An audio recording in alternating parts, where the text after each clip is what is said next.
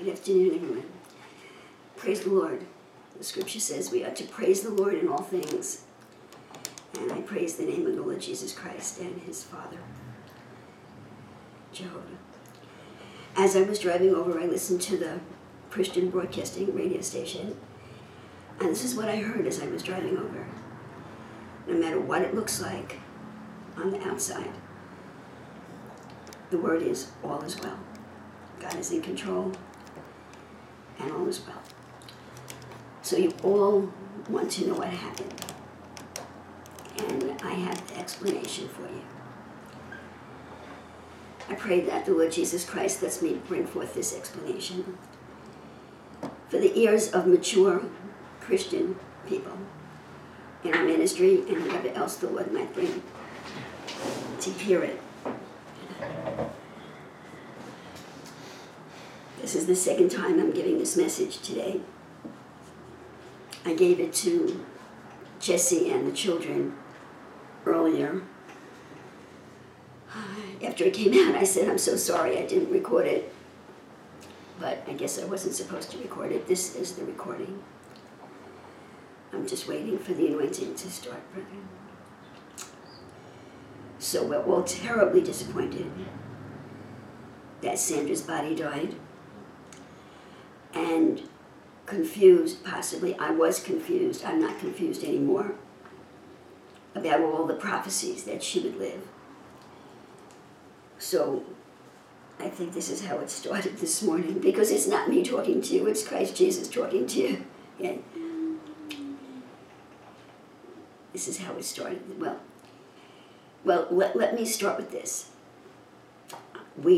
Jesse and representing the family and I, we did practice what I believe to be the truth as demonstrated by the Middle Eastern people that we heard about through the prophet Bill Norton.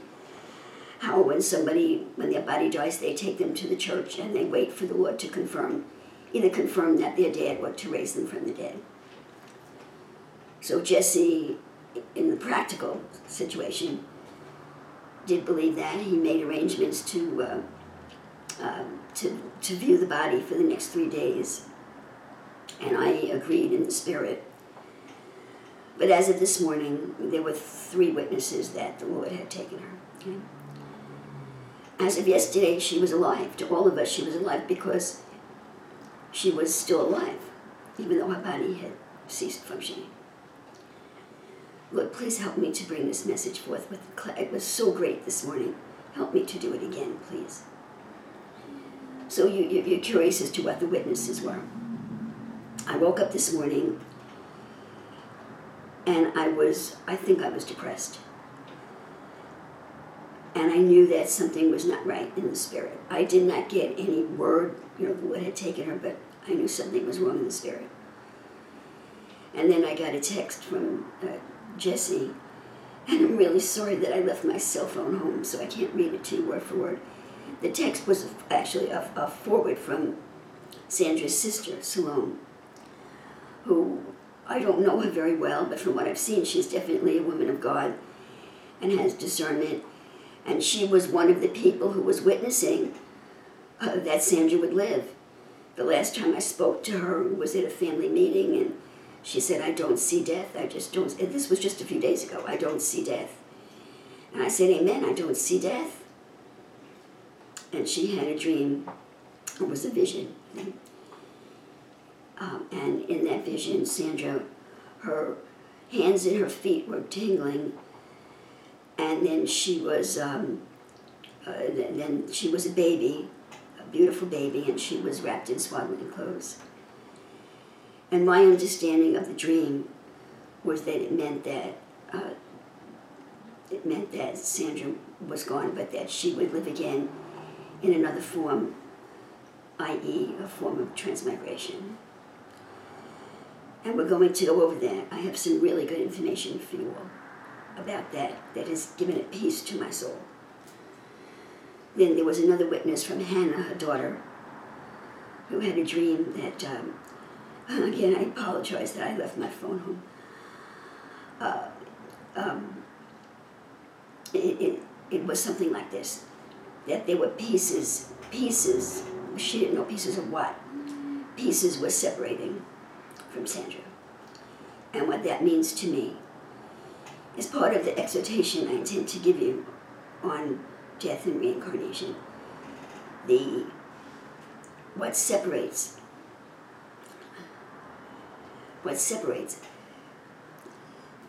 brethren, this has been such a learning experience for me. What is born as the soul of the individual when a new baby is born is actually a spiritual birth that takes place along with the physical birth. And it is the union of the Shekinah and the seed, which we know is corrupted. That's been my whole message for weeks now, that she's been dragged down into the lower window of creation, the Shekinah and her son, the mother and the son. Okay, that is born with every human being, along with, the fallen soul. I guess it's the mother and the son is the fallen soul. The soul is the seed of God that has fallen and is tarnished, that has the potential to rise from the dead and live forever. Okay, we're all born with that. The Shekinah is the human spirit, and the soul is Abel, who's buried under Cain's ground.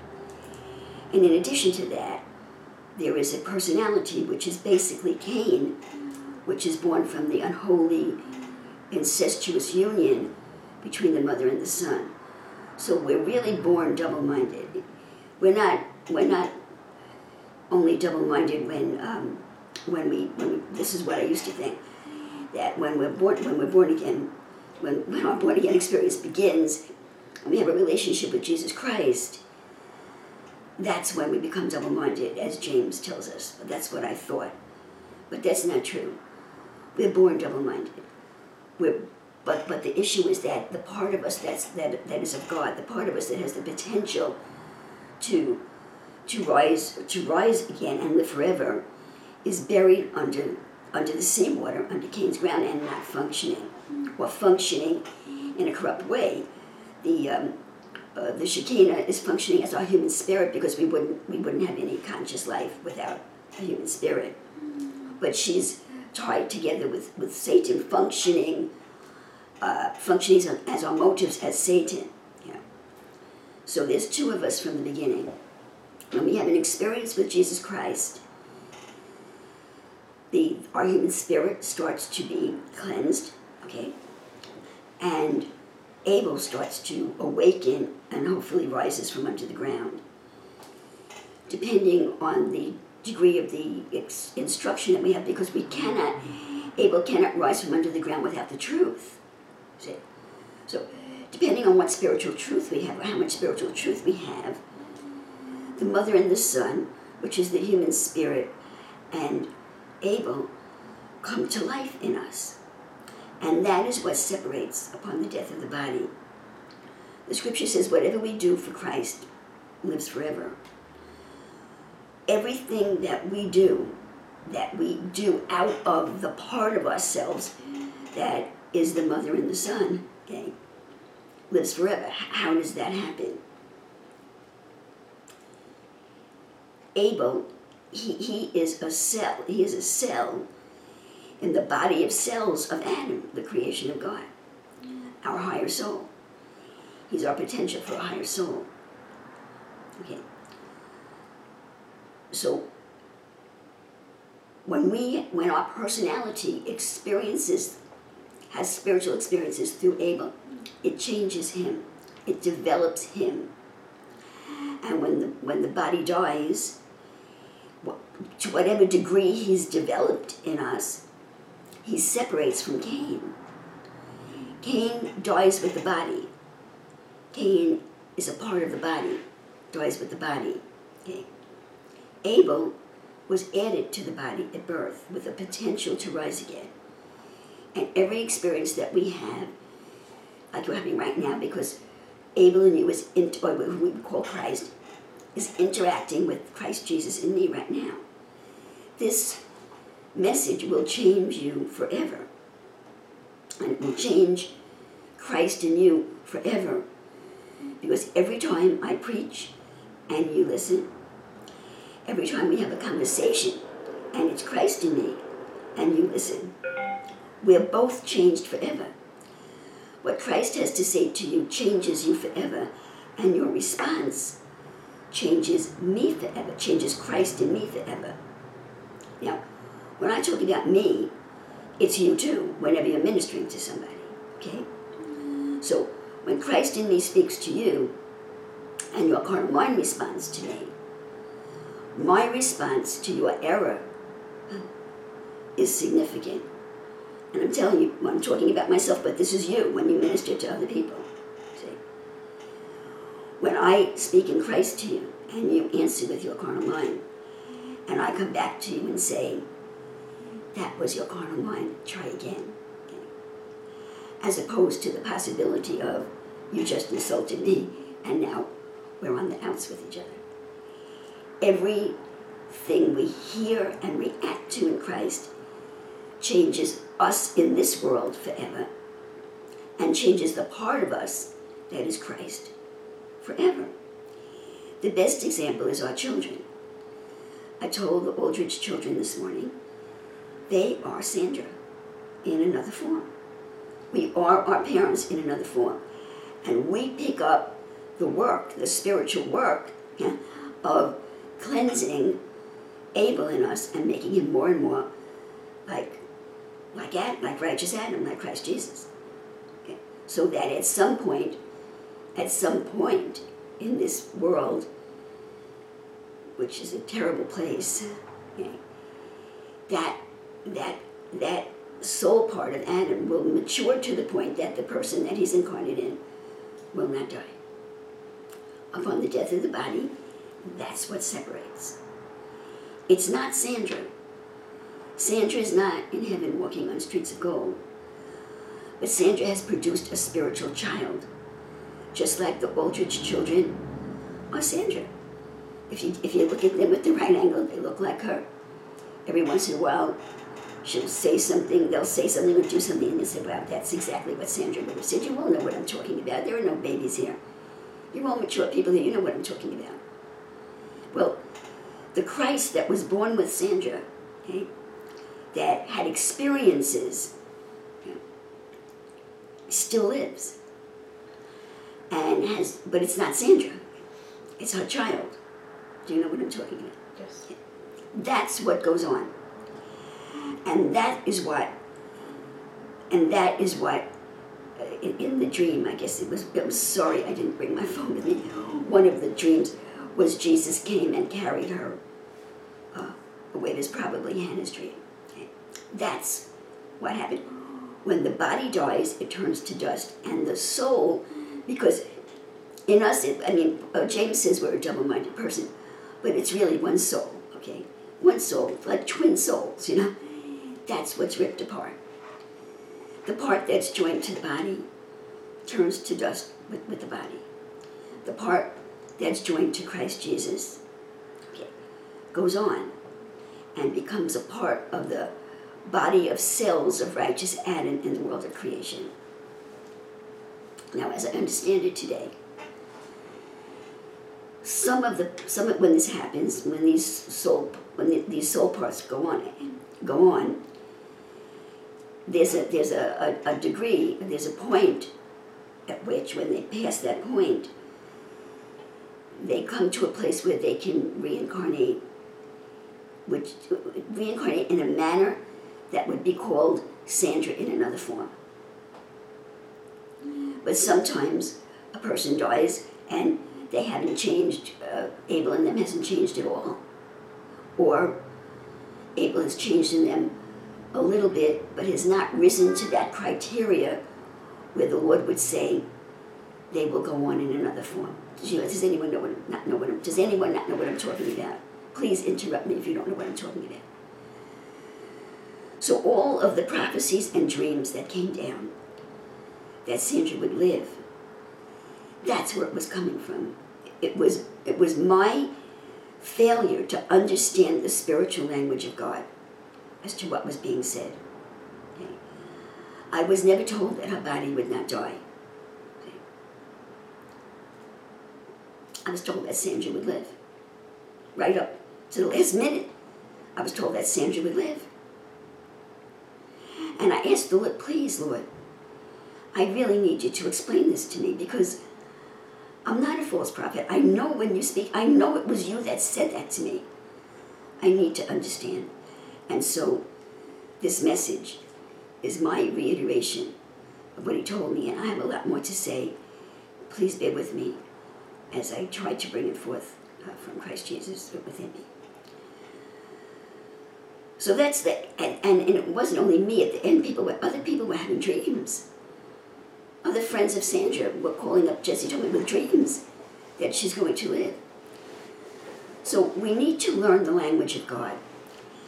And the Lord was trying to tell us in the last message or two, and I didn't understand, and I don't think any of you understood. Two things happened in the recent messages. One of them was, I think just yesterday, that I gave the testimony of the two people that the Lord told me would die. One was my niece, who indeed, she died into my life. She's gone. She won't talk to me. She has nothing to do with me. I understand that she moved. She didn't send me a notice. She sent my nephew a notice where she moved. She has cut me out of her life. For all intents and purposes, she's dead. She died. She's gone. And the other person, you all know that I'm going to leave, unless Jessie asked me not to, I'm going to leave this message on the internet. So I won't name her name, but you all know her. The woman that actually was the Lord who put her out of the ministry. The Lord told me that she would die. Actually, the truth of the matter is, at the time, I have it recorded in my files. For what I do understand the reason, because of the spiritual height. Is somebody here? Okay. Oh, Brooke, Brooke, thank you so much.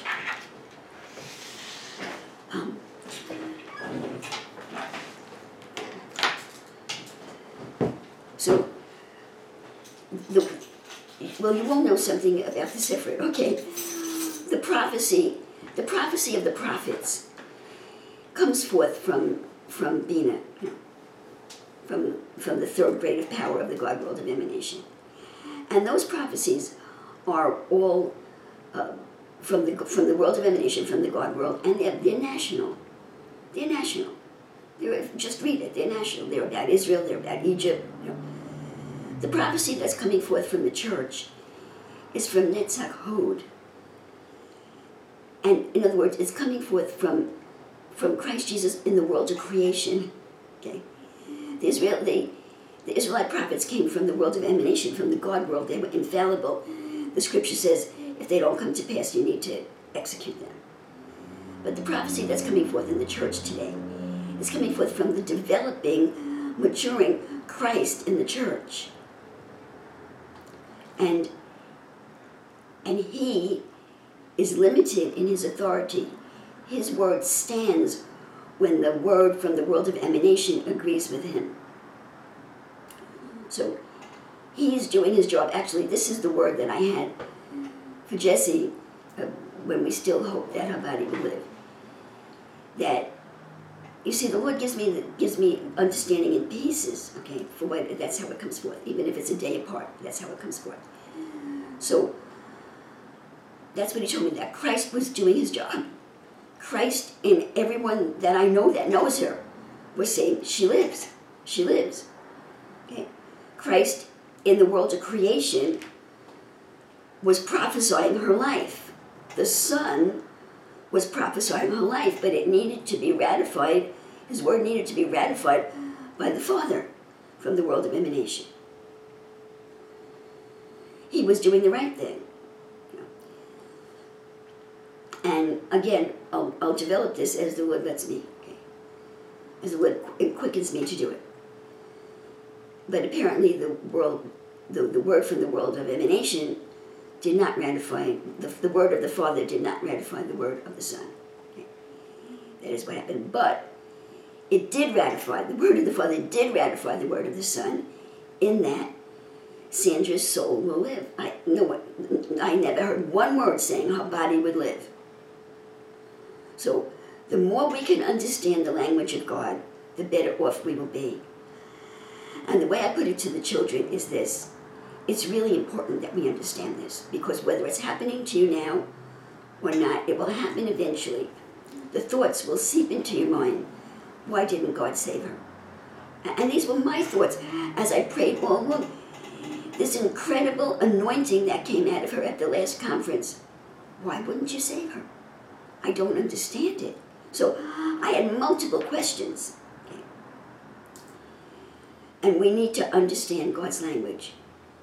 He never said he would save her body. Do you understand what I'm telling you?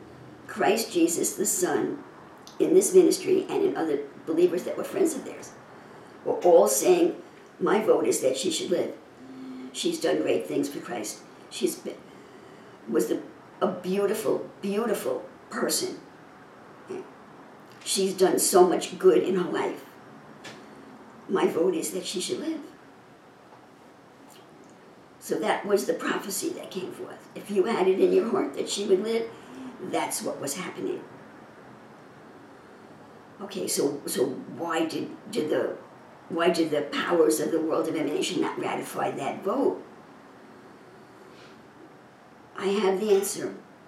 For some reason I'm struggling. It came out perfectly fluid for the Aldrich family this morning, but for some reason I'm struggling right now. But I will get it out because I have the answer. I have the answers. And I have the answers that have satisfied me and have, I believe, saved me. I believe this truth and understanding has saved me from any potential for being angry at God or having a wrong thought towards God. There was a time in my life when I was a disciple in gospel revivals that I met up with people that were angry at God, and I couldn't understand it. How foolish to be angry at God, the only one that could help you. See? And it's been pretty rough these last years. I've seen a lot of people die these past years. People in the ministry have died, although they were not as involved with all of us as Sandra was. But we've had people in the ministry die. Aurelia died. And I think you all knew Aurelia better than you knew Hazel, who died. And then, of course, Margie died. We've had people die in the ministry. My parents died. My sister died. My brother-in-law died. My second sister died. I've experienced a lot of death.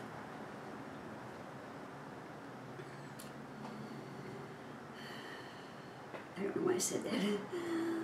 Oh, hold on. I know why I said that. So I'm in danger of being mad at God. I've actually experienced being mad at God. And I rebuke it, of course. It terrifies me to be mad at God, the one that keeps me alive from day to day. But that has arisen in my heart. And I crush it, but it's there. So this understanding that God gave me today is saving me from anger at God. I have a peace. Okay.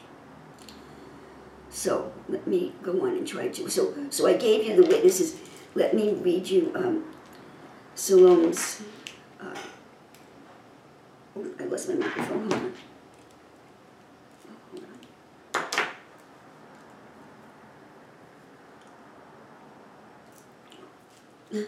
I rebuke you in Jesus' name.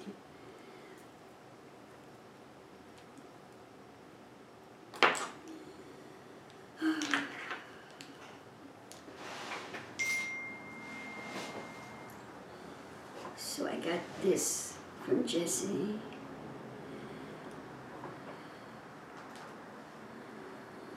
This came from Salome. I was praying in the Spirit today and saw this vision of Sandra's feet and hands having a tingling sensation. Then the next thing I seen was Sandra as a baby being rocked. I don't know what that means exactly, but thought I would share. She was swaddled up and someone was holding her, rocking her in a rocking chair. So I don't know if I made this clear or not. It's my understanding that everyone that has had relationships through Christ in them goes back to the Father who gave it. The Spirit goes back to the Father who gave it. But they haven't had enough experiences to reincarnate. But what do? They're joined to the body of cells of righteous Adam. There is nothing that we do is wasted. It's just that there is a criteria. And this was part of my instruction today that was so enormous, because for years I couldn't believe in angels. For years I prayed, Lord, are these angels real? I couldn't believe it for years. And then it was a few years ago. It was the year that we went to Texas. I got the witness from the Lord that angels were real, but it was very hard for me. But Kabbalah teaches that there are many angels that have no names, and that there are many named angels. Kabbalah names them all. They're named in the book of Enoch. But now we're told Jesus is the only one. What does that mean? Jesus is the only angel. I preach that. He's the only angel. Okay. Now they're all congealed under the name Jesus. Well, they're congealed under his name, but they still exist. There's only one change. Okay. The whole of the creation has taken on Jesus, the soul of Jesus of Nazareth, as a garment. That means every aspect of the life of God in the earth is now named Jesus. All of these angels still exist, but their name changed. Just like when you get married, your name changes. And now their name is Jesus. But they all exist. All the angels named in the book of Enoch, all the angels named in Kabbalah, they all exist. But their name is Jesus. And you don't have to study and know that this angel does this or that angel does that. You don't need that knowledge if you want something from God to know which angel to pray to, because they all have the name of Jesus. So, there is a hierarchy of angels that I have resisted for years. I've resisted believing it for years. I just didn't, for years I didn't believe it, and then for years it was, I don't know whether it's true or not. Well, this morning this was my instruction. God, the Ein Sof, we're taught from Kabbalah that we cannot even call the Ein Sof God, because that would limit him to everything that's not God. And the Ein Sof is everything. So he doesn't have any attributes at all. The creation is taking place within him. The universe, as great as it is taking place within the Ein Sof. And the Ein Sof wants a relationship with his creation. Well, how does someone that has no attributes, how does he relate to his creation? How does he minister to his creation? How does he build his creation? Well, he does it, his will materializes as a host of angels in this lower dimension. It's him. It's the Ein Sof. It's the eternal one, okay? And I can't explain it any better than that. In the empty space, okay, in the empty space, he materializes as a host of angels. Well, I thought it was ancient Adam that entered into the empty space. Well, now I have a question. Are the hosts of angels ancient Adam? I don't know. That's another question. I preach to you because I'm preaching to myself, and I get another question. So now I understand the host of angels. Okay? They're the will of the Eternal One manifested in the empty space. And they exist, and they have functions, and they're literally building the creation. They're in control of death and life and reincarnation and transmigration. There are angels in charge of everything. And it's a very ordered universe, a very ordered army of angels. And there is a tribunal that decides who lives and who dies. And that came out in the alternate translation yesterday. The second thing that I didn't tell you, I told you one of the clues that the Lord gave us was me telling you about what death means when we receive a spiritual communication from Christ Jesus, okay? In the world of creation, not the world of emanation, where there's no misunderstanding. See? Okay? This nation will cease to exist. No misunderstanding. Okay? Coming from the world of emanation. The world of creation, which is Christ in you, we need to learn his language. He's not learning our language, because he speaks to us in his language. He told me twice, oh, I didn't finish my thought. He told me twice someone was going to die. The second time, he actually didn't name the name of the woman that the Lord put out of the ministry. That woman that the Lord put out of the ministry, you will know her. The reason she was put out of the ministry was because our Jezebel was so strong that she was challenging Christ Jesus in me. I don't even want to say challenging me. She was challenging Christ Jesus in me, to the point that the Lord put her out of the ministry. Well, before that happened, there was a prophecy, not that she would die, but that someone else in the ministry would die, which shocked me, okay? There was another person in the ministry that had the same problem. But all that I knew was that I don't remember whether it was a dream or a word of knowledge, that that person would die. I was shocked, but I wrote it down. I was shocked when I was told my niece would die, but I wrote it down. But that name, that woman named, didn't die. Neither one of them died physically. Okay? The woman named did not die spiritually. Okay?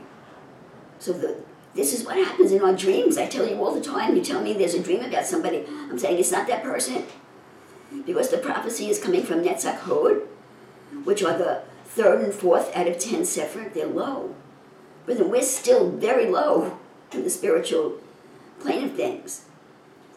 For some reason, and I do understand the reason, we're still seeing with the mirror image. We're not seeing clearly. The prophecy that comes forth from Netzach Hod is the mirror image. So it comes up as someone else's name. Someone that had the same spiritual problem, who took the victory and did not die spiritually. The other one didn't take the victory and died spiritually. Whatever is coming from Jesus Christ through me to you, that was in that woman that the Lord put out of the ministry, died. As far as God was concerned, she died. But he was never talking about her physical body. You see? So if I ever get a word from the Lord like that again, I will say, Lord, are you talking about their body, their material body, or their soul? Because I'm learning God's language. Because I would have preferred to have been prepared for this. It's a terrible disappointment to all of us. I would have preferred to have been prepared for this, but it wasn't God's fault that I wasn't prepared for it. I didn't understand what he was saying to me. So, now, maybe you want to hear Hannah's dream also. Let me just, before I go on with the hierarchy, let me just show you Hannah's dream too.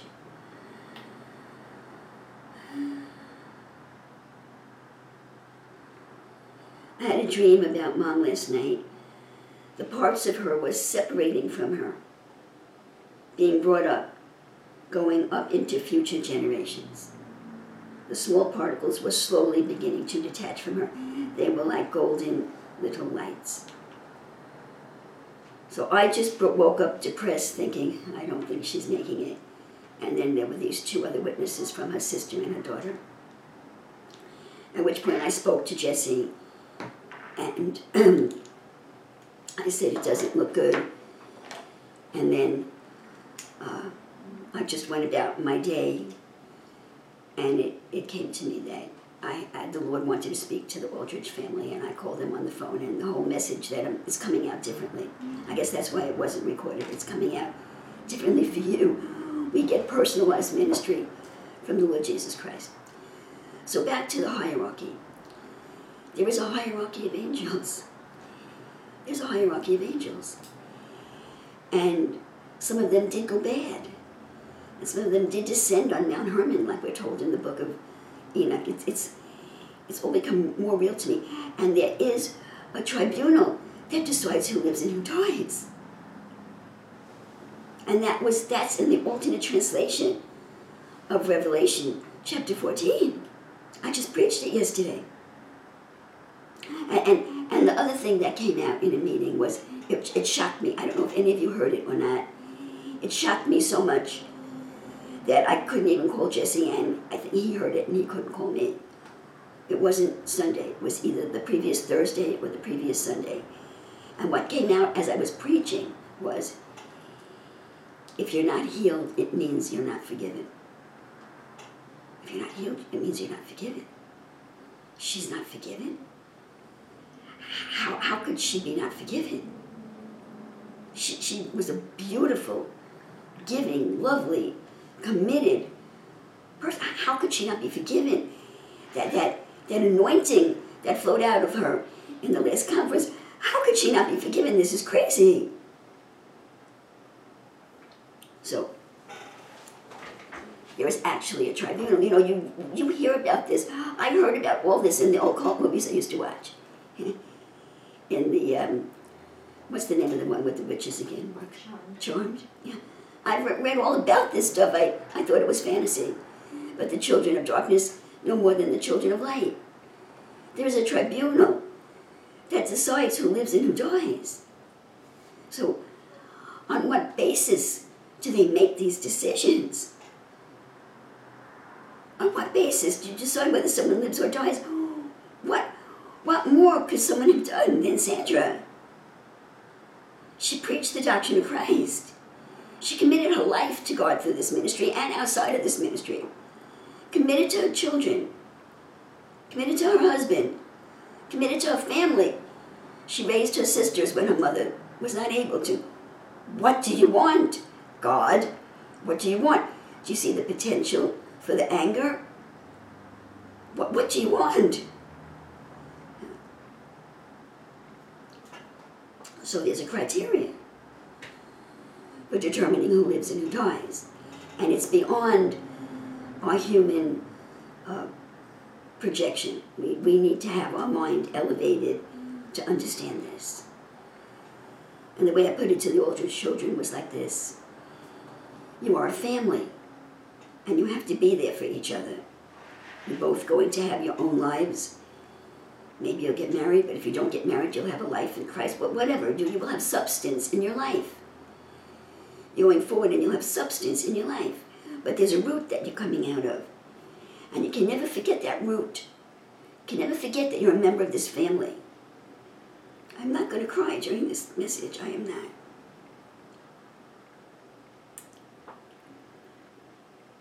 No arguments. Any argument, you need to solve it immediately. Immediately.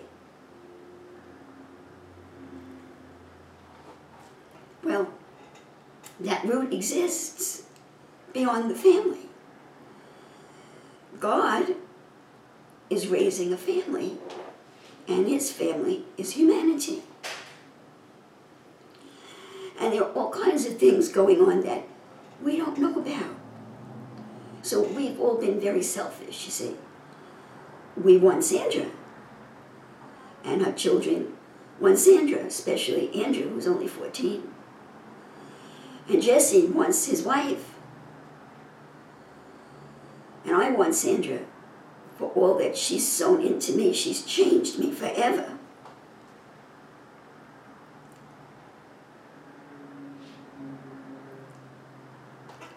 Well, aren't we selfish, you see?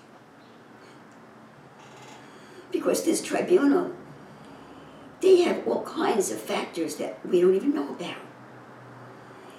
They're looking at future generations. And I don't know what the criteria is. I don't know what the facts are. I don't know what the criteria is. I have no idea. But their decision is righteous. I have to believe that. Now, it's also legal. There are also legalities. There had to be. We read about the court of the Lord. I think it's in Zechariah. I think it's in Zechariah, where we see Joshua and the trial going on, and Christ is saying this is a brand pulled out of the fire. I always read those scriptures and said, well, he was saved by God's defense, by Christ. The defense always saved over the prosecutor. Doesn't Christ always win over the prosecutor, the accuser, which is Satan? It never occurred to me that there could be someone like Sandra who would be found guilty enough to not have her body saved, because we're all guilty, brethren. And she's only 45 years old. So you get somebody that's 60 or 70, well, it's still too young to die, but 45 years old? What legal ground is there that all that she did in Christ didn't carry enough weight to save her body? So now the truth comes. That's hard to swallow. There were two sides to Sandra, like there were two sides to you and me. And her old man was not adequately dealt with. Did I make that decision? I didn't make that decision. She died. She died from a curse of premature death. I have been delivered from a curse of premature death. Why did I live and she died? Well, brethren, I can't answer you unequivocally because I haven't seen the evidence and I don't expect to see it. I would be surprised if God shows it to me. Why? Because the evidence is cosmic. I think it's beyond the capacity of my Christ mind at this point. So there are cosmic reasons why her body didn't continue. But the reasons exist on every level. The reasons exist on every level. Brethren, all of you in this ministry, I don't know how seriously you've taken me, but you need to deal with your sin nature. And nobody, unless you're one of the very few people like me, that the Lord has chosen to show you all of your sins, okay? Nobody sees everything in the unconscious part of their mind. So if he sends me to you with a word, you need to be very careful to go before God and find out what he's trying to say to you. And not take me like a fellow believer that is looking to pick a fight with you or to have some disagreement with you. Her sin nature, the degree to which she dealt with it did not rise to the level that saved her body. Can you hear that? Do you dare to believe that? Does it give you a fear of God? I've been preaching it now for these last weeks. We need to be very afraid. Not that we walk around shivering like this, but we need to be afraid enough to really consider every word that comes out of our mouth, every response that we have, and every action that we take. We need to be very afraid to violate our brethren by thinking evil of them or imputing wrong motives to them. We need to be very afraid with a reverential fear of God. Those of us that have the hope of going into longevity need to be triply afraid. Very careful. Walk very carefully. I'm not telling you that you're going to hell. I'm not telling you anything like that. I'm talking to mature believers that are hoping to go into longevity, that are believing that if we don't go into longevity, that we'll have enough, this is so offensive to the church, well, we will have reaped enough in this world that our soul will go on in another form, our higher soul will go on in another form that will produce a life, that a soul life will emerge from us, that will go on in another form, that we should have a testimony written in heaven that we've done well, that we've done the best that we could have done. Maybe she couldn't. Brethren, we're fallen. Maybe she did the best that she could. And she just couldn't deal with her sins to the level that I have. I've been turned inside out 1,000,000 times over.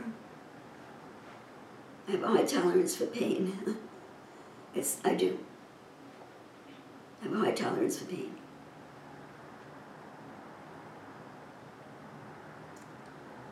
Maybe she did the very best that she could. I keep seeing the tribunal as 3 angels. I don't know whether I'm being influenced or not, because I've read recently that, and again, you can believe this or not, that Hillary Clinton was just tried by a military tribunal of 3. I don't know if they were all generals or not, but 3 military personnel. And found guilty. She's supposed to be executed on April 26th. I see it as 3. So last night, when I still was hoping that she would live, the word in my heart then, and I believe it was true then. See, we need to understand this. When we get any kind of word of knowledge, that's what's true then. It's true then. But things change. Everything's continuously moving. Things change. So what I heard last night, and I think I typed it into the telegram, that the jury was still out. The decision wasn't made as of last night. I don't know what was going on there. I had a vision of Sandra's soul being conscious of all this as we read about it in the scripture. But the decision that came down that her body wouldn't live, it wasn't. Now this is really important. Please let me get your attention. This was not a decision that said Sandra bad, she didn't make it. Not at all. Not at all. The word that I had last night was that these angels have the ability to look into the future. And they had the ability to see if they you see, she's under this curse of premature death. It's a legitimate curse of premature death. From as far as I know, heavy witchcraft in her grandmother, at least, was open testimony of the degree of the witchcraft in her grandmother, and we know that her mother took her own life, so there are heavy, heavy curses on the family. Sandra was born with a hole in her head and wasn't expected to live. She was taken to a woman of God who prayed for her, and she was healed, but apparently the curse wasn't broken. She was just given an extension so that she can do all the great things that she did for Christ. And then it came time to implement that curse again from the angels that do it. You know, however, how was it decided? Now it's time to try and call in the marker again. I don't understand. I don't know. There are thousands, if not millions, of angels, but the hierarchy of God, I can't comprehend it at the moment. I just started to believe it. I can't comprehend it at the moment. How it was decided. Now it's time to try again. And it doesn't make the angels that come to take her life evil. You're all grown up, brethren. Surely you understand. There are thousands, if not millions, of people that die every day. Thousands of them, I don't know the statistics, thousands or millions of babies that are born, and thousands or millions that die. So there's a department, an angelic department that takes care of who lives and who dies. They're very busy. Thousands of people dying every day, they're very busy.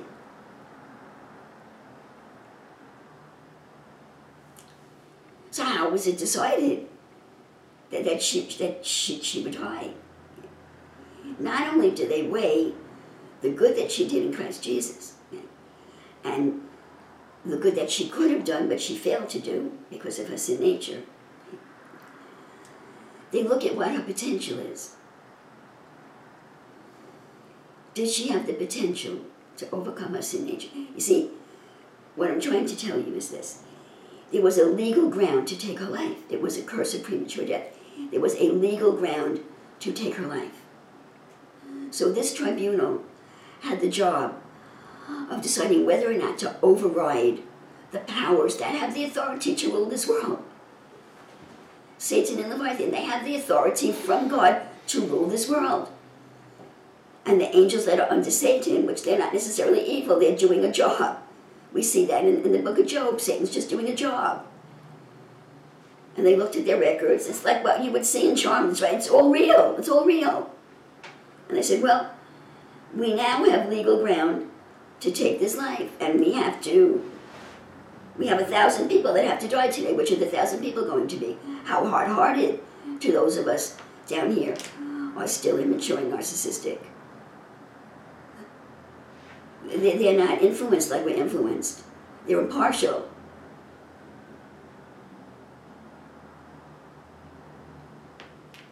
Well, there's legal ground. There's a curse of premature death. And look at what the family has done. Look at what she's inherited spiritually in DNA. Yeah. So, is the good that she's done for Christ, is it powerful enough for us to intervene with the authorities that God appointed to run this world? Do we violate the law that God set in place? There's a law in this world. Satan and Leviathan rule this world. They're that old serpent, Satan and the devil. Satan and the devil rule this world legally, legitimately. Are we going to intervene? Established authority. The tribunal has to be justified in doing such a thing. And I don't know what the criteria is. But that's what we're dealing with, brethren. So they look at a future.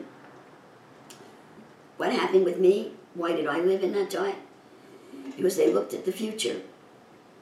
And they saw that I was a potential to bring forth this doctrine. And they checked out everything that they checked out. They looked at my bad qualities, which were very great. And they looked at my good qualities. And they said, we think she'll do it. We think she'll do it. We think she'll survive the persecution. We think she'll survive the pain. And we think she's faithful enough and hardworking enough to do it. We have decided to override the powers of this world and let her live.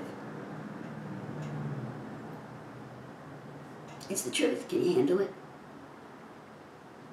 So they looked at Sandra's future. And I don't know what they saw.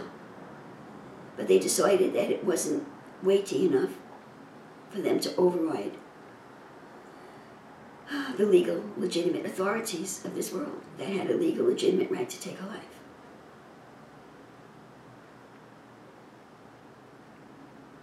Are you all okay? Do you still love the Lord? Do you still love me? Because some people can't blame the Lord, so they blame me. Maybe if she lived, Jesse couldn't be all that he's supposed to be. What do you mean, Sheila? Well, every marriage is a struggle. I'm going to tell you something that's really going to be painful. I'm going to tell you. I didn't even ask Jesse's permission, but I'm going to tell you all. Because you are all in line to be priests of Judah, and you have to hear it when I'm going to tell you. There was trouble in their marriage. There was a struggle for the headship of that marriage. And there was a Jezebel spirit in our beautiful, beautiful sister Sandra that competed with her husband for the headship of the marriage. And everything I'm telling you, I've told them. I've told them, and they've repented of it over and over and over again. It's no secret from them. And he coulda, shoulda, woulda, but didn't overcome her.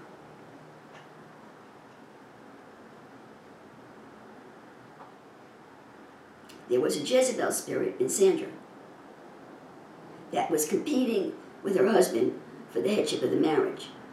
And she coulda, woulda, shoulda, but didn't defeat it within herself.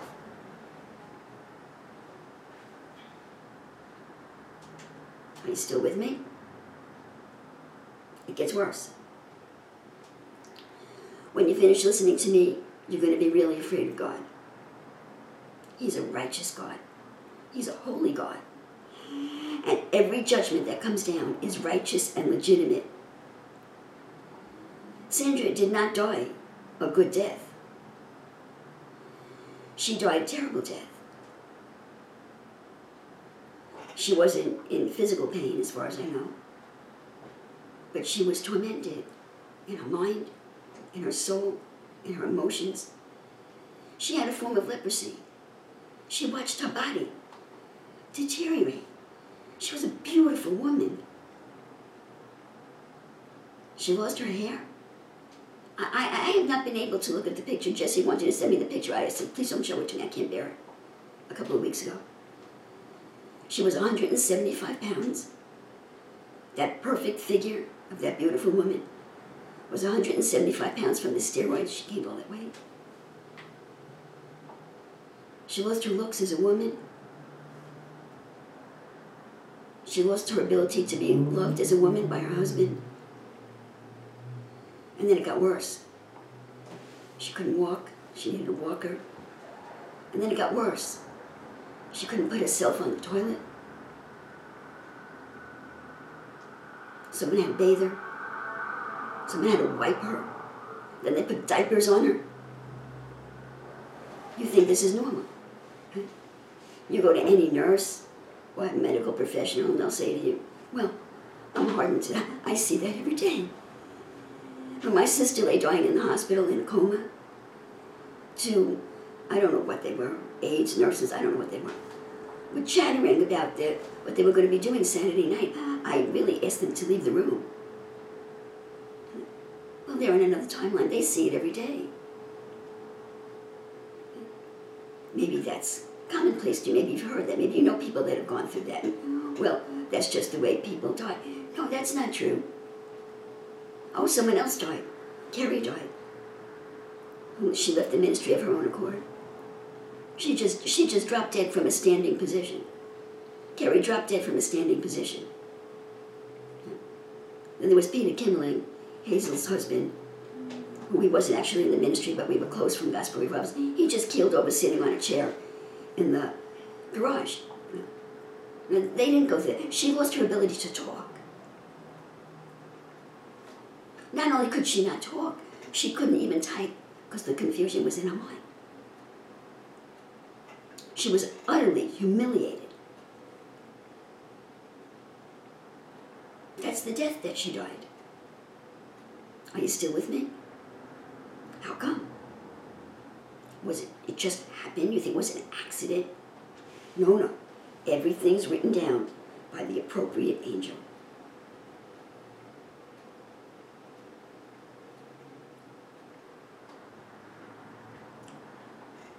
You want to know the truth? The last time I saw them in a counseling session, I had said something to the effect of, Sandra, you've got to try. Just try what? Curb your mouth. He has to stand up to you and you have to try to sit down. And she rose up and said something, I don't remember what, which is the equivalent of, I can't or I won't or I can't. It was not a godly response. She walked out of that room, and the next day that I saw her, she told me something happened to her, but she didn't know what it was. I didn't know what she was talking about. She said, it's something in my mind. I believe that tumor came up like that. Like that. Where do you get that, Sheila? I get that from the Bible. I get that from the Bible. I read in the Bible that King Uzzah went into the temple and was burning incense, which is the job of the priest. And the priest came in and said, you have no right to do that. And he said, tough on you, I'm king. And leprosy came on his face right in front of them. I read that in the Bible. So you want to go into longevity, do you? You want to be a son of God? Do you? Are you ready to live the Bible?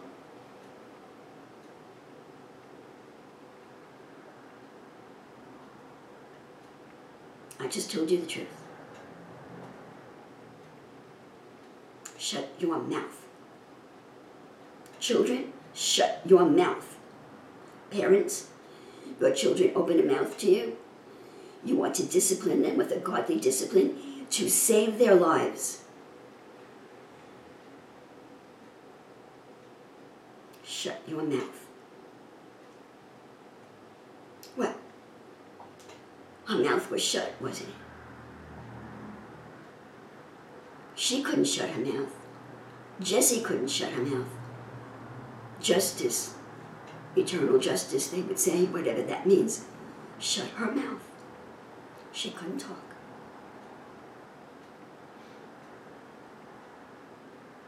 Are you still with me? Jesse doesn't know I'm doing this, but God's doing it, so he's going to have to tolerate it. He'll probably say, okay, anyway, he's devastated right now over his loss. And guess what?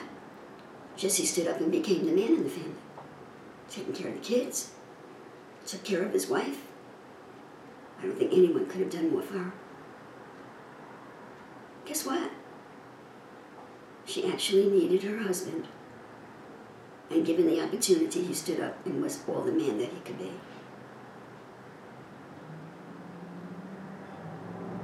Are you all hearing me?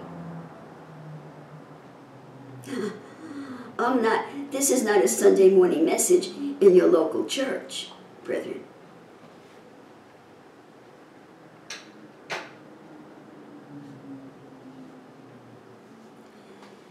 When my husband died a few years ago, and just in case there's a question in your mind, in the courts of this world, we were divorced. But when he died, the Lord told me to not say that I'm divorced because I never married again and he never married again. And the Lord said to not say that we were divorced. But for those of you that know, this is the explanation. When my husband died a few years ago, or just before I actually had a prophecy. I have the habit of typing out prophecies and tacking them to my wall. I had a prophecy on my wall that God was going to be kind to Bob. He was going to be kind to him. I had no idea what it meant. And when he died in his sleep. And he had been ill. And then I think he was in a rehab. And my daughter and his grandchildren were there, and they visited him. God was kind to him. He was in his right mind. He wasn't in pain. He had family visiting him, and he died in his sleep. God was kind to him. God was not kind to Sandra in the way that she died. But he answered her own prayer. She shoulda, coulda, woulda, but didn't stop. He stopped her. I think if she had known what the future held, she would have stopped. She would have found the strength to stop. Put tape on your mouth. Put tape on your mouth.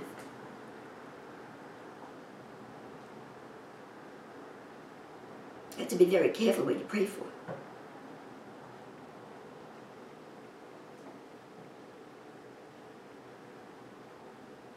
You have to be very careful what you pray for. I also believe that I witnessed a brain tumor rising out of nowhere in Pastor Holtzhauser's wife. They had every opportunity to recognize this message. Brethren, it's not me personally, it's the one inside of me. He knew who I was. I used to have dreams. It came up someone else in the congregation, but I used to have dreams that I was being drowned by somebody. And one day I was sitting in the congregation, and I was always in the front row. I actually saw a spirit of Saul rise up in him and throw a javelin in my heart. He was so jealous of the anointing of me. And then he became ill. He had kidney problems, and his illness lasted a long time. He kept hoping he would get healed, but he didn't. And then he died. And then almost immediately after his death, his wife was in a car accident, and it turned out that she had a brain tumor, and then she died within 6 months after he died. And I believe that brain tumor came up suddenly.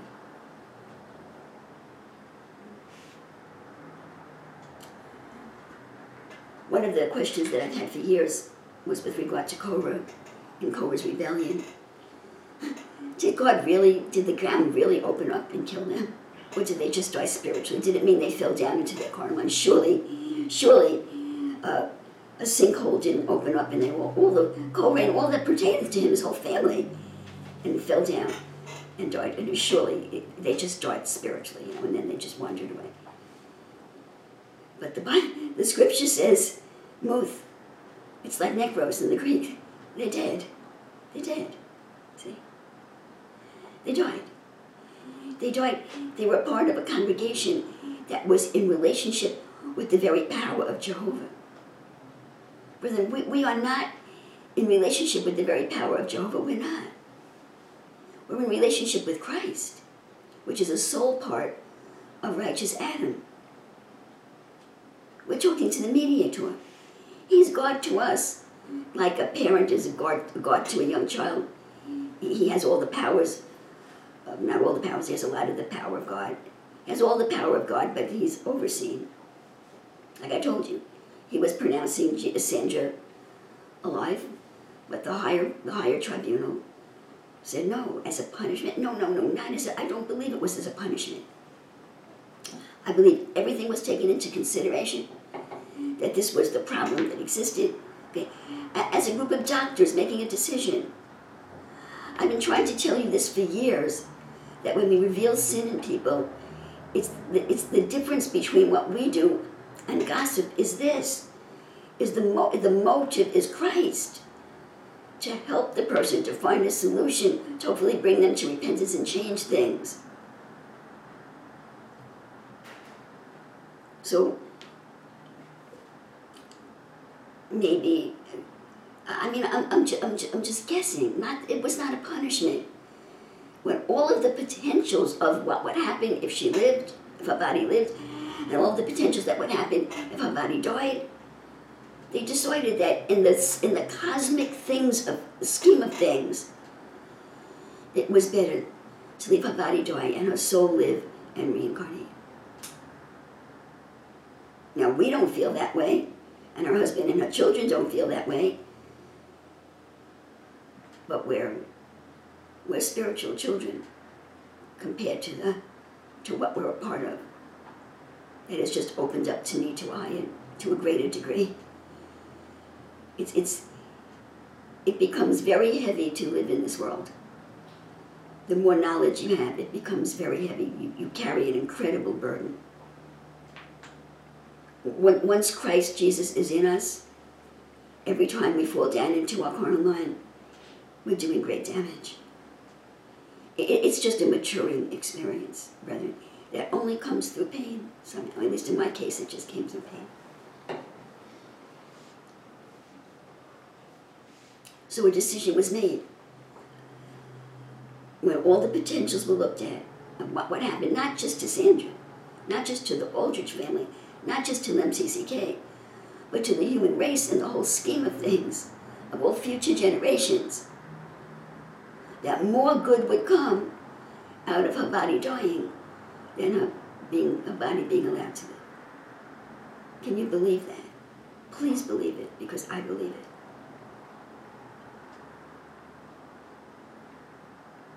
I believe it. She was a wonderful person. But she had another side that she didn't take the victory over.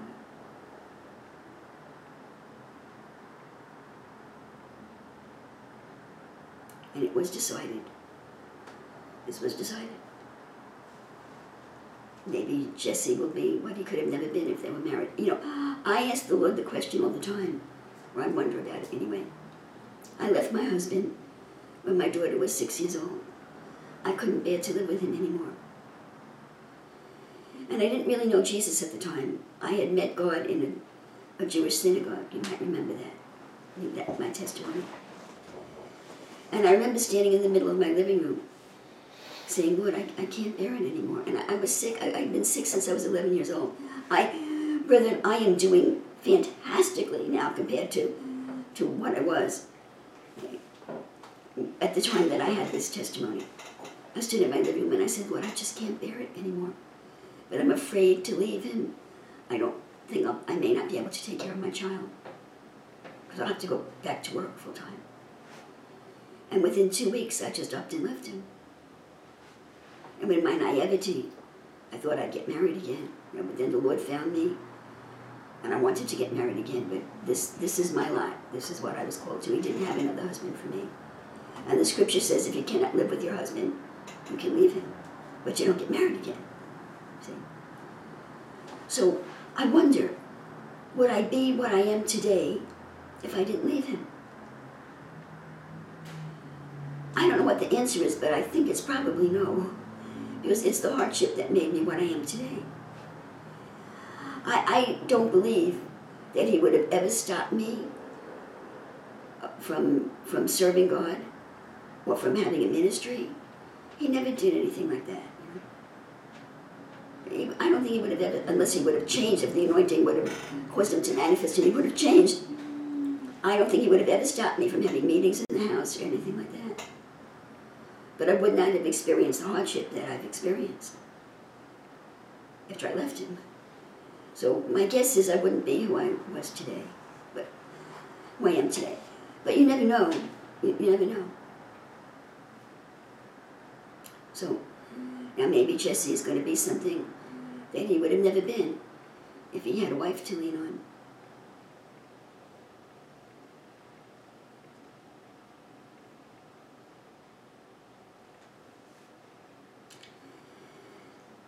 So, is there anything else that you have to say to the brethren, Lord?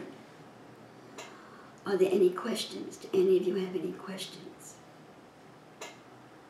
I've given you a very hard word, but I believe that you're all great.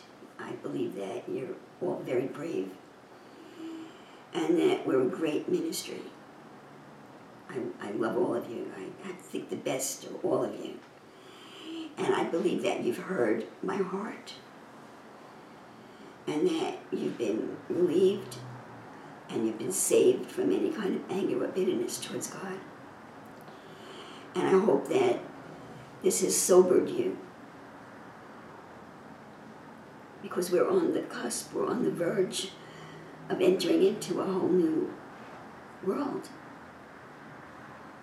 I'm still believing it's going to happen, but you can't say it happened until it happens. I'm believing it's going to happen, but everything's changing continuously. See? The world is changing out there. I read in Benjamin Fulford this morning that General Miley has been overthrown. General Miley was the head of the Joint Chief of Staff of our military, and he was appointed by President Trump. Someone else who was not agreeing with the agenda of the Save America agenda was replaced by General Miley. And I guess General Miley hasn't done what needs to be done. There are factions in our military that are fighting with each other. So we'll see what happens now that General Miley has been replaced.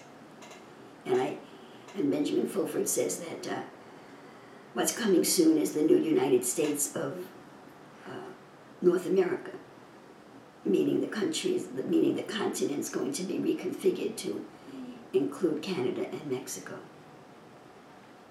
Now, there are factions in the people that have something to say about this. There are factions that want that and factions that don't want that. We need to find out what it is that God wants. Personally, it doesn't sit right with me, because the bigger something is, the harder it is to govern. But what do I know? So there are big changes coming in the country and in the world. There's a big war going on. It's a global war. And at the end of his article, his weekly article, he said there's a great utopia coming. So there are all these very intelligent educated people, politically active people that really believe that this Messiah is coming without Jesus Christ.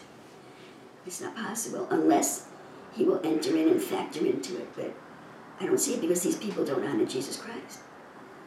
So there are big changes coming. And the more we understand the language of God, and the more we're willing to look at ourselves and not run away and hide from it, the better chance we have of being promoted to being a part of what God's doing. He's doing it right now. We just can't see it, but it's happening. It's happening now. He's descending into us now. But he hasn't he hasn't overthrown my soul yet. I would know it. When he overthrows my wicked soul, I would know it because I have a wicked soul, Brendan. My soul is wicked. Some souls are more wicked than others. I have a wicked soul. So, there's one other thing that I would like to share with you that doesn't have anything to do with this eulogy, but since it's on my heart, I'd like to share it with you. Maybe it does have something to do with the eulogy. There was another dream, actually.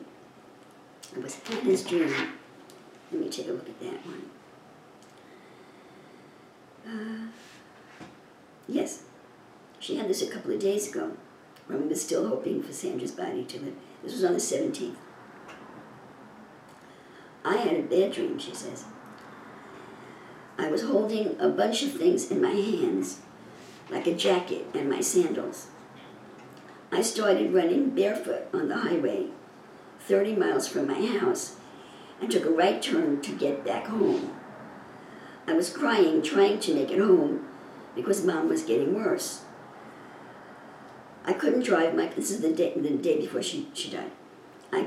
Well, she actually didn't die until today, but physically it was the day that physically she died yesterday, but she didn't really die until today. I was crying, trying to make it home because Mom was getting worse. I couldn't drive my car because the road was blocked off for construction, and there was a gravel space in between the road for that construction, and I could see cars on the other side turning around and going back. I ended up getting to a family friend's house. The Coeds and Jacob, that's her brother, was standing behind a counter, and the son of the family, who had redder hair, here's this red hair, who had redder hair than usual, was deeply saddened about what was going on and told me if I ever needed anything to let him know. And he had tears coming from his eyes but tried to hide it. At one point, Dad was driving a UPS truck, and I asked him if he was going home so I could drive with him, and he said no. So I made my way back home. When I got there, people were working on the siding of the house and doing work on the resort. Dad was doing some work on the side of the house.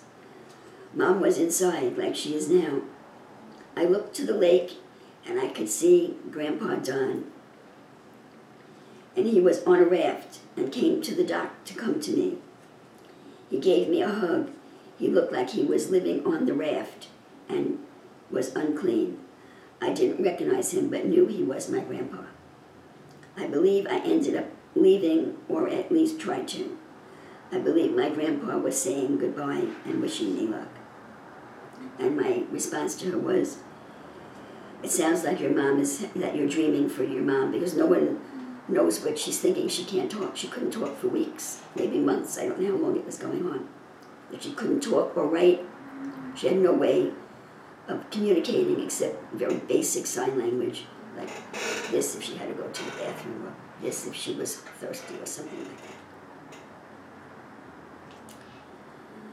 It sounds like your mom is having this experience. Apparently she's dying, but the Lord continues to tell me that she will live, so I believe it until the bitter end, at which point I will still believe it while your dad raises her from the dead, or until the Lord told me that she wasn't going to live. So again, we practiced what I learned from Reverend Bill Norton, that the people that can't even read or write but have faith in Jesus Christ practice. I believed that she was alive until God told me that he was taking her. I didn't believe the doctors. And I didn't believe the hospice nurse that pronounced her dead. And I didn't believe the fact that she wasn't breathing. But then the Lord told the three of us that it was over. And I believe God. And I believe that her soul, that she was alive, even though her body wasn't breathing for that, from the 18th until the 19th, when the Lord gave us this information. And the tribunal was being held. So what about this dream? I believe it was that Hannah was dreaming for her mother, and but the soul knew that it was leaving the body. But what I wanted to point out to you that I find very interesting to end this exhortation, eulogy, exhortation, whatever we want to call it, with some spiritual information, because we're all very curious people here. So Grandpa Don was on a raft. I thought that was so interesting. When I was a young disciple, I used to have dreams of, I didn't recognize the people, but they were sailing on a raft. It was an open sea like the Atlantic Ocean or the Pacific Ocean. It was a very large body of water. But the ship that they were on was like a little flimsy ship with maybe, I don't know that I saw a sail in it, but some sticks standing up from it. I mean, a little flimsy ship to be on a big ocean like that. And they looked like zombies. Their eyes were just empty, and they were just sailing on the sea. I never really knew what that meant until now. Okay? And the key that unlocked that information for me was this dream about Dawn being on a raft. Okay? So this dream that Hannah had recognized the spiritual condition of all of us, that we are spiritually adrift on a great sea. We're in the lower window of creation. It's called the lower window of creation. It sounds like a contradiction to say the unconscious part of our mind is the lower window of creation. But that's just our carnal mind, okay? Because the higher window of creation is underneath. It's closest to us. I don't even know if I have that right or not, but it just doesn't make sense to the carnal mind. We're in the lower window of creation, and it is in the unconscious part of the mind, okay? But the higher window of creation is in the unconscious part of the mind, too. So we have fallen down under the sea. And I've already told you that, you all know that we exist under the spiritual sea in the lower window of creation. But I saw us as living on the sea bottom. I never, when I've been preaching this, that we felt this whole world is in the lower window of creation, I never saw us as sailing on an ocean. I guess I really didn't, my thought process didn't go that far as to whether or not we were sitting on the bottom of the sea. My thought process didn't take it that far. Yeah. But now I'm putting that together, that this whole world exists in the lower window of creation, and that our souls are sailing on this sea. So we're on top of the ocean, we're sailing on the sea. And the fact that Donnie appeared on a raft meant that the Christ in Hannah that was having this dream saw not only him, but all of us accurately, that we're adrift on a sea. And I connected that with what's happening politically in this world, what Tony taught us. Basically, Tony was the first one that taught us that we were under admiral law. Supposedly President Trump has broken us out of that, but we were, so I won't acknowledge that we are. We were all under admiralty law. And that the Vatican actually owns they own our souls, they own our birth certificates. And the way that they could justify owning all of the human beings on the face of the earth is that they put us under admiralty law. What that means is that we're not living on land, but we're living on the sea. The admiralty law, British admiralty law, only rules over people that live on the sea. So I never asked the question, well, why would the reason the Vatican owns us is because they were the ones that lent the money. That I can't repeat the whole deal right now, but the loan came from the Vatican, so they own our birth certificates. But the whole purpose of being under admiralty law means they can do it because we were born at sea. well, we're not born at sea, we're born on the land, but spiritually speaking, all of our souls are adrift on the sea in the lower window of creation.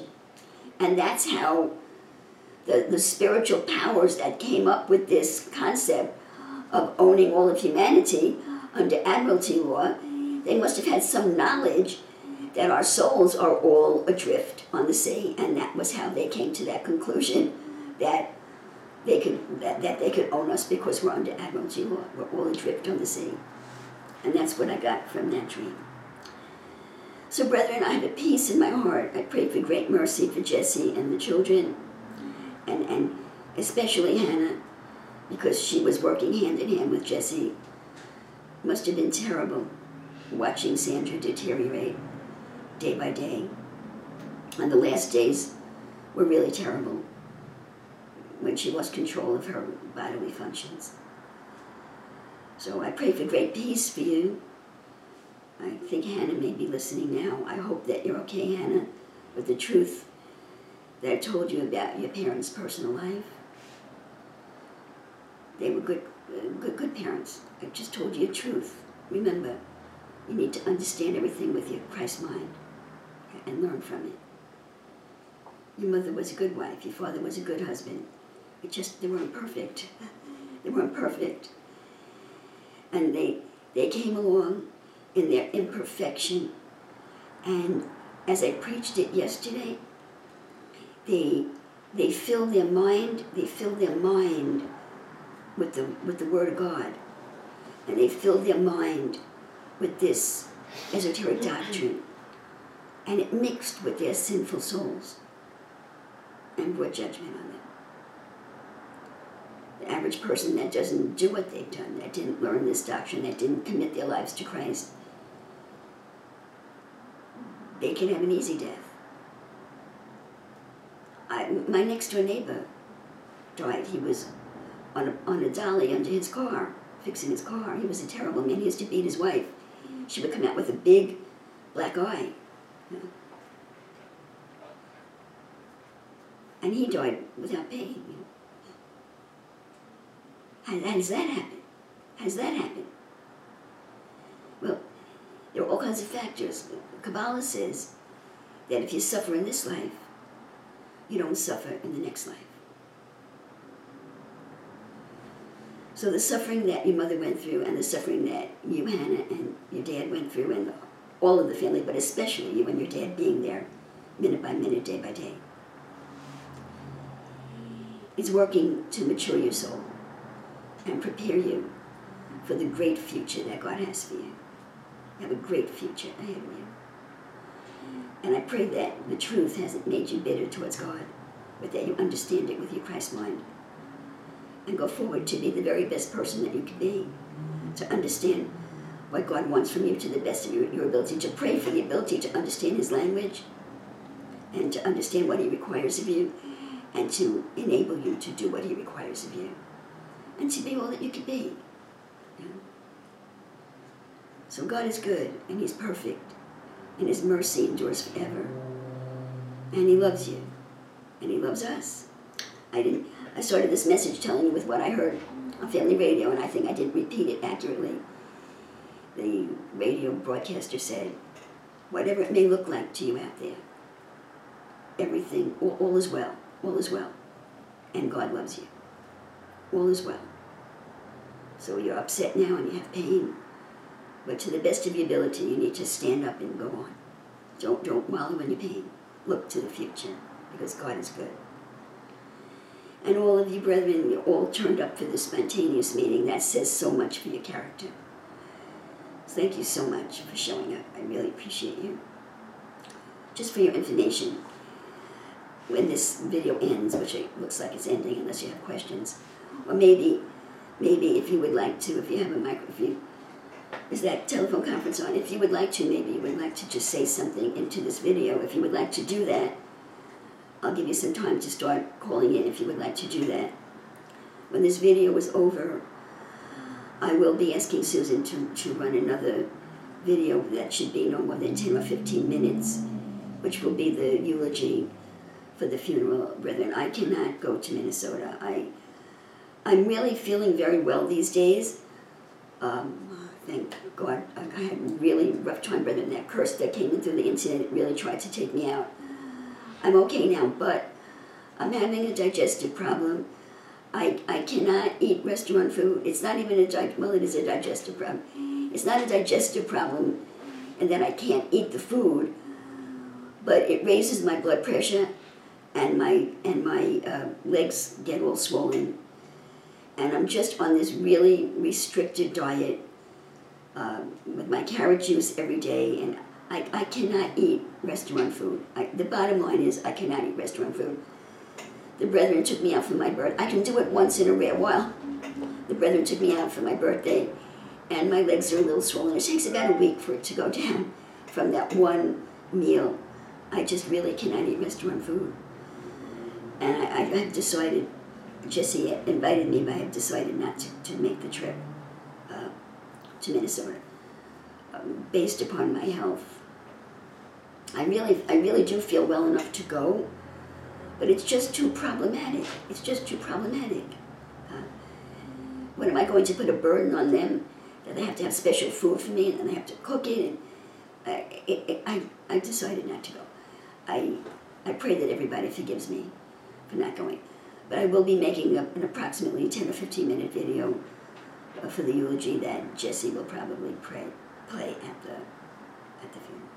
So, would anybody like to say goodbye to Sandra, say something good about her before we end the video? Anybody? Do you want to say something? I would. I just want to say my condolences to the Aldrich family, and I pray that the Lord gives them strength moving forward. Amen. And that they look to the future, and that the decision that was made based on their future. Amen. And I'd also like to just thank Sandra for doing the work that she did in this ministry. Yes. And the work that she did in the Lord, which will go down the line on and for her children and future generations, and Amen. the sacrifices she made while she was here. Amen. And the work she put in. Thank you for that.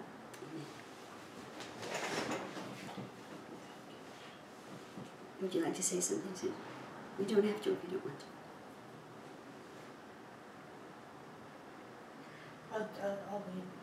I'll wait. There's Tony's on the phone. Okay, Tony, would you like to say something? Who else is there? Tony and Brett. Tony and Brett. Okay, Tony, would you like to say Yes, something? can you hear me? Yes, yes. Yes, can you hear me? Yes, we can hear you, Tony. Yes, I want to say I'm saddened, but your message was very comforting. Sandra was, to me, an inspiration. I remember that time we talked, we laughed and kid. I can tell that she really loved the Lord. I've been to the house, and they invited me, and saw the family together. And it was a very loving spirit. And to me, I could picture you calling her to do something. If she was able to do it, she would do it for you without even thinking, as long as the Lord directs her to do so. So she still lives on in all of us. She gave us all kind of memories. She would be missed, but in the spirit of the Lord, she'd always be. But like you say, when we look at the children, we see that she lived with them. So it has been a pleasure knowing her, and almost surreal, but your message different, but a deep understanding about how a decision is made, which brings me comfort. So thank you for sharing that. You're welcome, Tony. Brett, are you there? Yeah, hi Sheila. Hi. So, thank you very much for speaking today. I'm not going to lie, it's very, very hard for me. Just everything, of longevity and I just can't put it into words right now.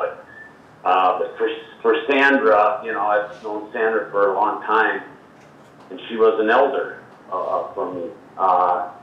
Even though she was 10, 11 years younger than me. She was my spiritual elder. And there's just times when she just actually just spoke to me, and I could just feel the love and the compassion, and it just pierced my heart sometimes when she would speak to me and teach me things. And just that caringness that come out of her was just strong, and I could resonate with it. And so it's a huge loss, for me and for the ministry. But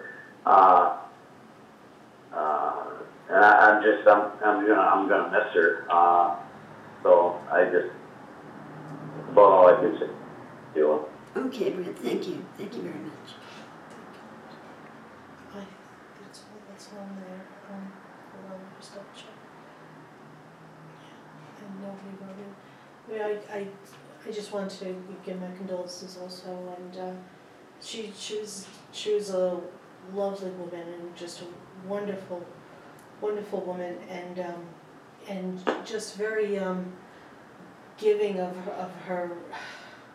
Like I never felt like she held back. She was very giving of her affection and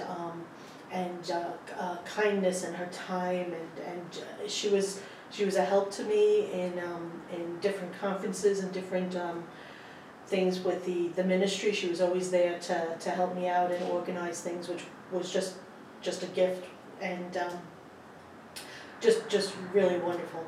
And I really miss her. I really miss her. She's just I see everything that you're saying, and it's just very difficult. It's very difficult. So I just pray for God's mercy on all of us, and on me and the family. And I'm really truly sorry. Amen. Okay, God bless you all. And if any people or anyone's watching this video that you're not a member of this ministry, God bless you, and I pray for the very best for you. I give my own personal condolences to the Aldrich family. I've already done it privately. She was a wonderful woman. She was my friend. And even though I was her pastor, she mentored me in many areas and strengthened me. And I will greatly miss her. I will expound on this in the 15-minute eulogy that will go to the funeral. Okay, I'm going to end this now. God bless you. God is good. Amen. And Jesse just said thank you for everybody who's spoken, and God bless you, brethren. Thank you so much for your continued prayers. I love you, Pastor.